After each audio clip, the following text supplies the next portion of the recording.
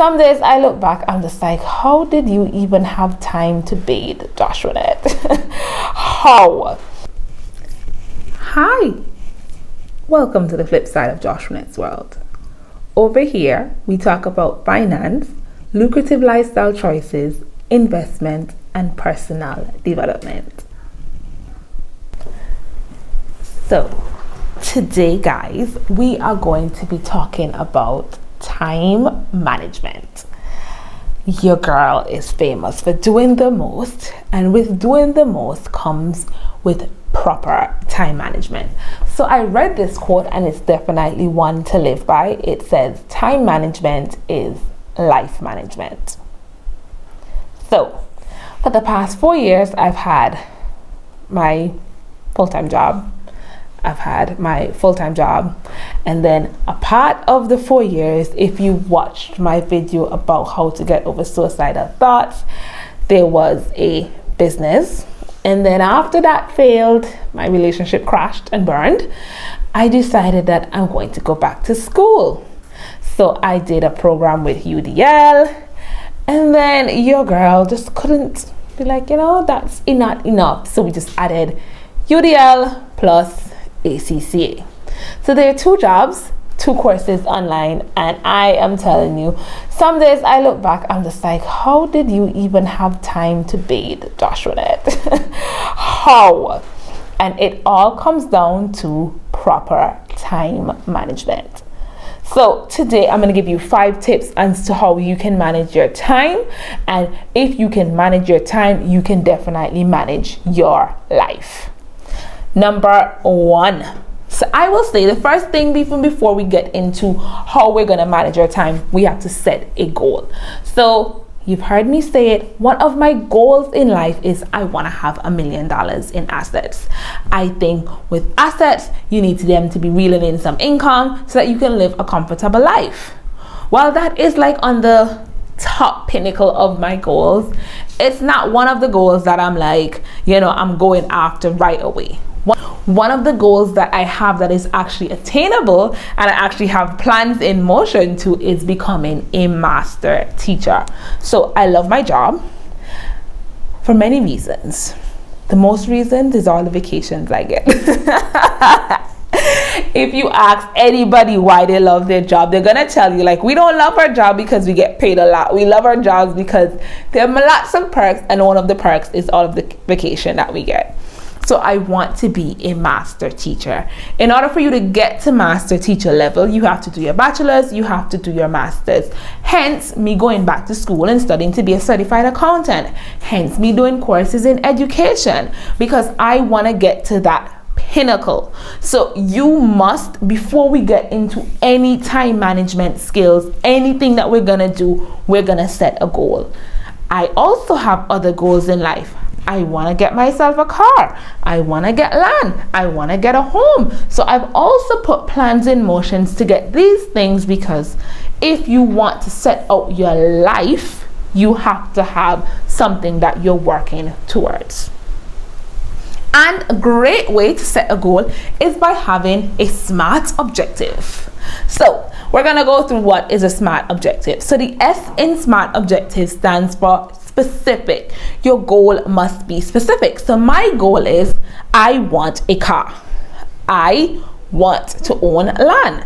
I want to own my own home. I want to be a master teacher. So these goals are specific. I know exactly what I'm working towards. And when you set a goal, your goal should be specific. And then we're gonna go measurable. Can you measure? Can you attain this? Is it measurable? 1 cup, 2 cup, 2 years, 3 years, 4 years, whatever. However you want to manage your goal, however you want to measure it, it must be applicable to you. Remember, this is your goal. And then your goal must be attainable.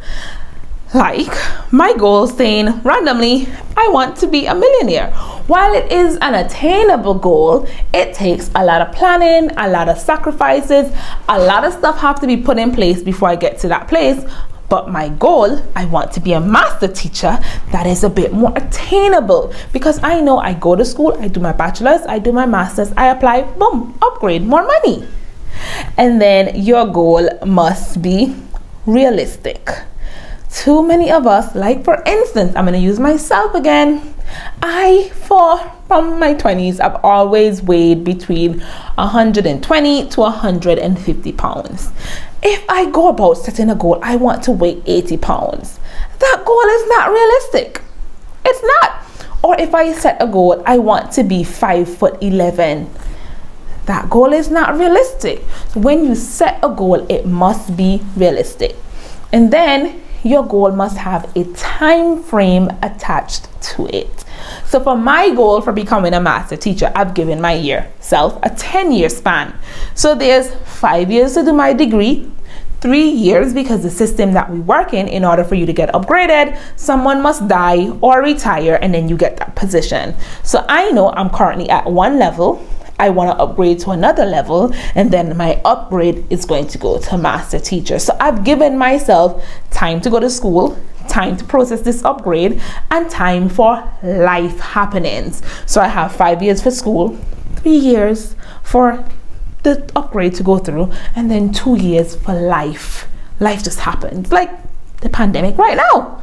Nobody planned for that. I should have completed 2 exams, but in the middle of boom, no exams, no courses, no school. I didn't plan for that. So because life happens when you're planning, you must remember, okay, I want to accomplish this in 2 months or 2 years or 5 years. However, we must always take into consideration that life happens.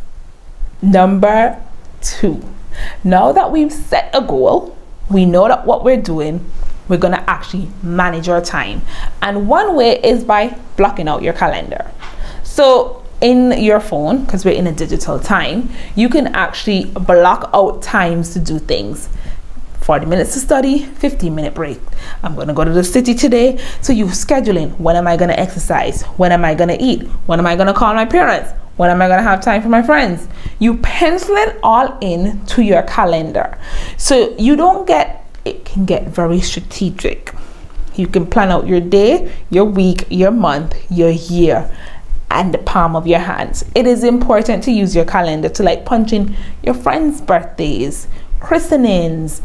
When you want to exercise, use your calendar and block out some time so you know what's happening. There's some people who block out their entire day. It is not a very effective method because I will say to you, while it is a method to manage your time, life happens.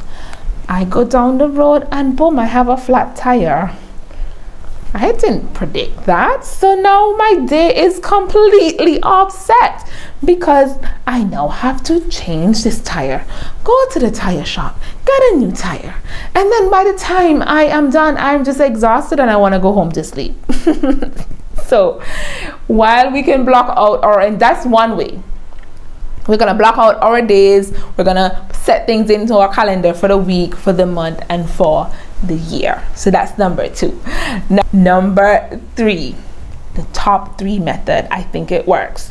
So in your planner, in your daily planner, remember, you already have a goal set. We already know what we're doing. We're now planning out our days. So we're managing our time. We're going to set 3 things, not 5 things, not 10 things, just 3 things. 3 things that we want to accomplish each day.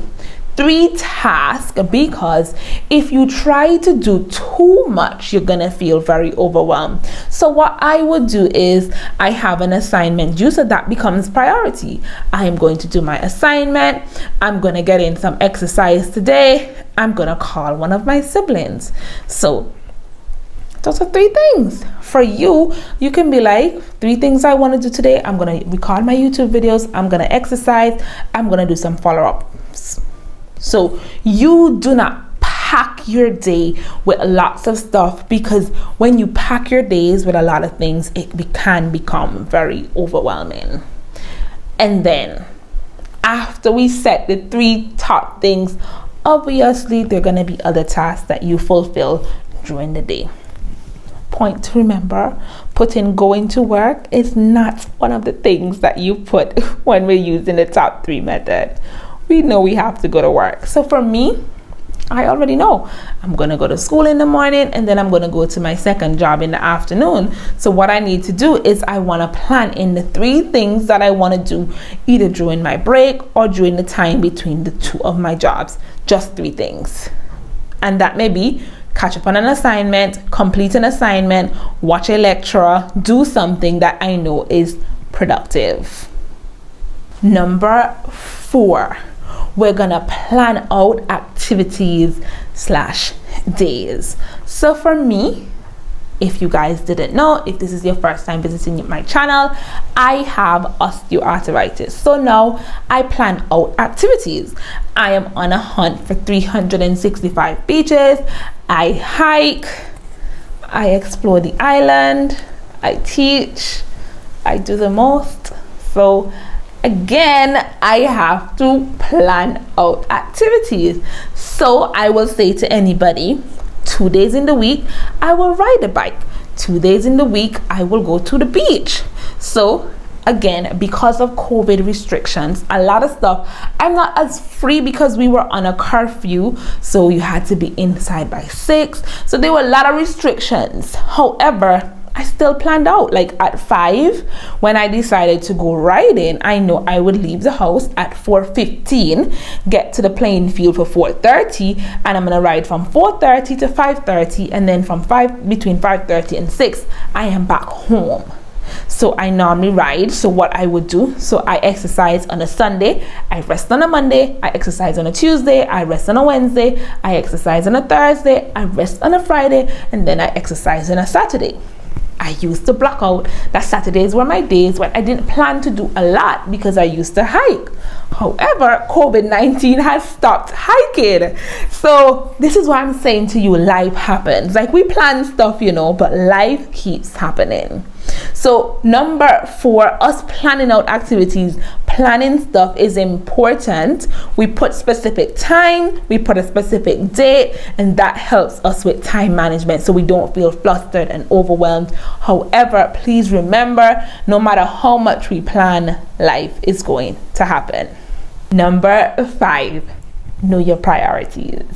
So before this year, your girl, like, and I'm sharing this with you, and I'm saying to you to manage your time, because I have managed my time effectively in some ways, but I still fall short a lot of times because my priorities are very jacked up sometimes.